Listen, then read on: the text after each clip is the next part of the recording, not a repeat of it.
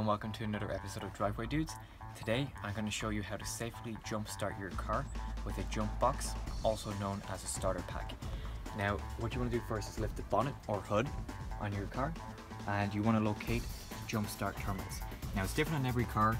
Sometimes you just jump it straight from the battery, but on this particular car, because the battery is in the boot, the jump start terminals are up front.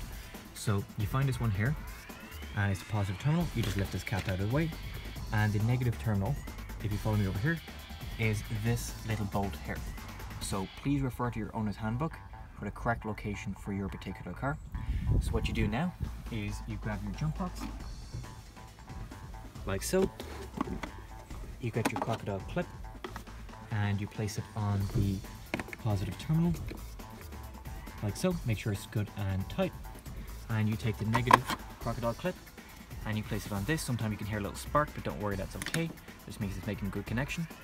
And on this particular jump starter, you place the power on, and next you try and jump start the car. Now if it doesn't start first time, it is recommended that you leave it for 5 minutes on the car and try again. Okay, so let's see what happens when we go to jump start the car. So if you follow me down here, into the car. And it's a bit tight, but that's okay.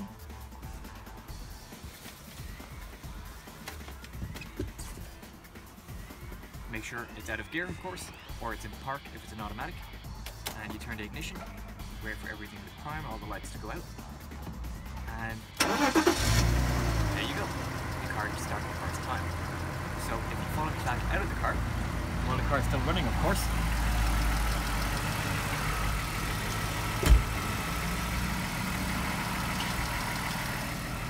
you now switch off your jump box or starter pack, disconnect the negative lead first, and then the positive lead,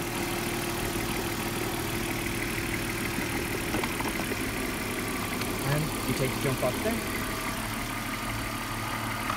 and you now lower the bonnet. Oh, don't forget the cap, of course.